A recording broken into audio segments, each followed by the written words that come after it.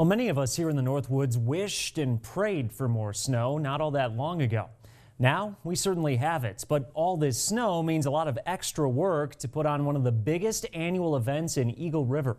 News Watch 12's Dakota Sherrick spoke with some organizers of the Pond Hockey Championships about how they planned to still have those rinks ready for tomorrow. She joins us on the weather deck. Dakota, good evening.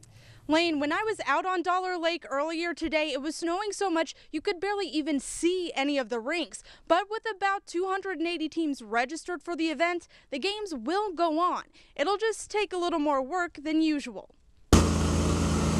We're on crunch time. It may be hard to see now, but bright and early tomorrow, the USA Pond Hockey Tournament will begin. Tournament director Katie Holmgren says it will take more work than usual to put it together. I don't think we've ever had this much snow the day before the tournament. We got to get a lot of stuff set up, cleaned up. The ice crew will need to work a lot of overtime to clear the rinks.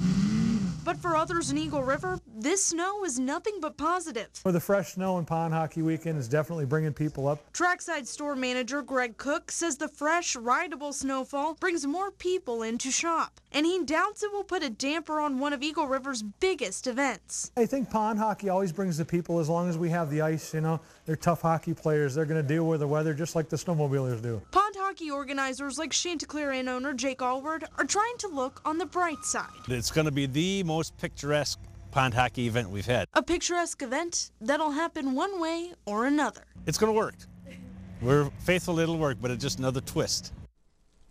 This will be the 14th year for the Pond Hockey Tournament in Eagle River, and games start around 8 tomorrow morning, so crews may work tonight and early tomorrow to get everything ready.